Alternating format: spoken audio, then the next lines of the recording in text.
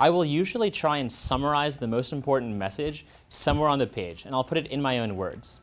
So this is one really important skill that I always use when I'm reading like complicated essays or speeches in order to get like good grades on tests, on essays that you're writing, and this will help you out in college as well. So Teach for America actually started in 1990, and it was the idea of our CEO and founder, Wendy Kopp. It was her senior thesis at Princeton University. And what she was really seeking to do was to create a core of teachers from all backgrounds and all majors who were committed to teaching and working in our nation's lowest performing schools, our highest need schools. How could you summarize all of those lessons in one single sentence? The fact that you graduated from Harvard means that you haven't failed. Excellent.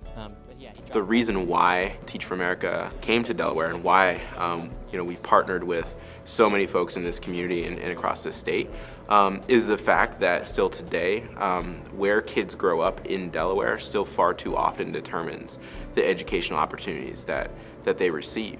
And so we're really committed to being a part of many of the changes taking place to help ensure that kids, regardless of where they grow up, what zip code is in their address, have that opportunity to receive an excellent education. So just go ahead and explain the irony in that text. The students here at Howard High School, I think about 70% of them come from low-income neighborhoods. Many of them qualify for free and reduced lunch. And sometimes they just haven't had the kind of like really intensive educational experiences before. They come from very varied backgrounds, and what we try to do is we try to say, okay, like this is where you come from, and what we're going to do now is sort of raise that up a level. Like no matter where you're from, we want you to have the same kind of education that they're getting at like any kind of upper level advanced school that there is out there.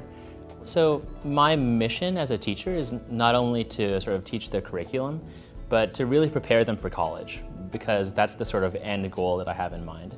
And if they're going to succeed in college, they're going to need to know more than just the curriculum. They're going to need to have skills like being able to cope with failure, be able to sort of have the kind of self-control that they will like go home and do their homework instead of watching television.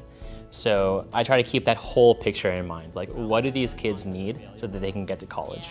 This is sort of the first time that we've really pushed ourselves to that really high level text. You read the same thing that Harvard College graduates heard, and you comprehended it on the same level, or were trying to, as those college graduates. Now, before you guys leave, I want you if you look at any great teacher working in our schools, they share the qualities of any great leader in any setting. And so we're really working to find great leaders, regardless of their background or their major, who share a lot of the qualities and characteristics of the most high-performing teachers that you see in our schools. So folks who have a really strong perseverance, who are able to build relationships in diverse settings, are able to influence and motivate others, and who also have a really deep commitment to this work. Today we're practicing money, and we need somebody to remind us, why are we learning about money? Why do we even do that? If we go to the store and we get back all these 5 coins, we want to be able to know how much we have in our hand. The first thing I do, and a lot of you probably already know, is that I want to write the value of each coin on top of it. What value I write on top of a penny? 1 cent. And what value I write on top of a dime? 10 cents. I've done 1 dime, where do I go next?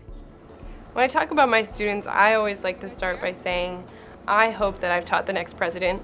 I hope that I've taught the next college professor, and I hope that I've taught the next pediatrician. And I believe those things about my students. And so they do definitely come in with many deficits. They are behind in reading, they're behind in math. Our number sentence is 97 minus 48. What is the first thing that I need to do to solve this problem? So what is often required is really investing the students in the learning itself, and then also finding ways to remediate the gaps, to fill in what's missing without jumping 2 years behind or jumping a year behind. These students can definitely succeed. I don't have any doubt as to whether or not they can. I just hope that we give them the skills that they need to achieve that. Let me see some silent hands. I really agreed with Teach America's mission that all students really deserve an excellent education, and I want to try and provide the same kind of education that I got to them. I've gained a sense of possibility that we really can educate students who may not have had the same opportunities as everyone else. That we really can solve the educational problem that we have here. Teaching is a really hard, demanding, challenging job, and such an important job in our country and in our community. And so I think the dedication that our folks and all teachers bring to this work is just absolutely remarkable.